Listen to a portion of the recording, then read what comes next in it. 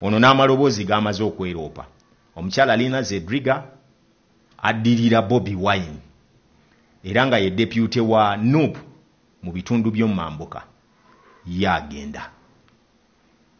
agenda tewakyali kulanga kulala bw'atagenda mu AU UN gye bagenda omuwa ekifo era ng'omuntu alina omuteekerako omukono agenda kubeera omukulembeze w'eggwanga. Wetegereze basiliipa be tulina, wetegereze ba deep cover be tulina mu opposition eno gye bayita Africa Special.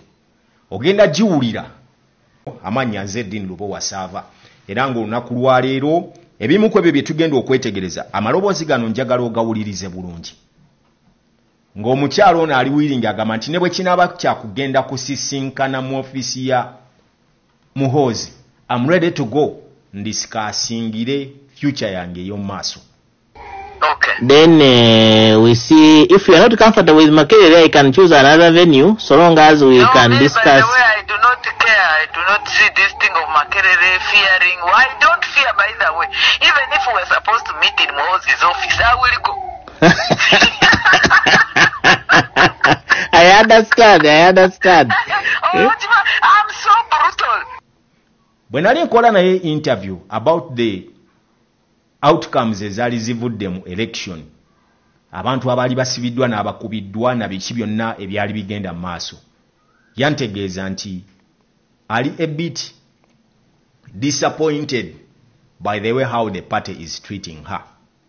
Story eno nno ndudde nayo nagirecordinga before it was about nga twakamala okulonda in February when nagirecordingira. N'okutuuka essaawa ya leero mbadde ngiterese kuba yali aŋŋamba agenda round yawo May advisor we yali amugambidde agendere. Naye nga kannindo gifulumya May esooka etuuke ndabe. Kakati around June eddoboozi lyasimattuse ne liveeyo gye babadde badisikasingira kwani agenda omutwala agenda asinkana alabike nga abagainingira omulimu gwe oguddako. Bino nsazeewo olwaleero byombi weeyo kubanga kakati kino kyo kiwedde ate nze nakyekwatira tekiriko gamba mbu ani yakimpadde nedda kino nze nakyekwatira.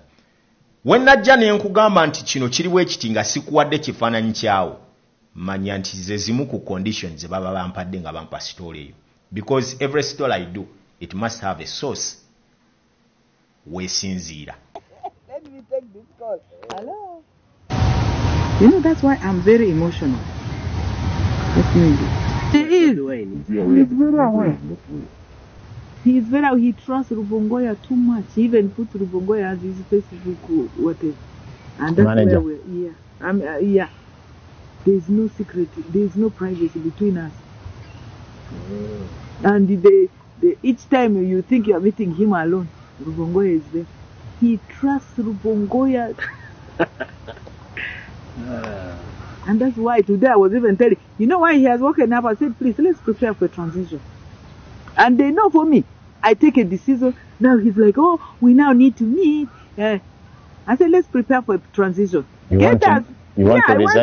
want him to get somebody whom they think will work for Northern Uganda, will work with him. I don't pretend, hypocrite. I don't want to resign, but I want them to transit nicely because I don't work in a framework of where there's so much hypocrisy.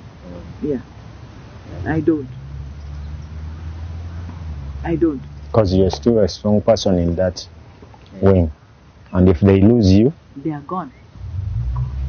If these guys lose me, it will definitely be a nail in NUP's coffin up north.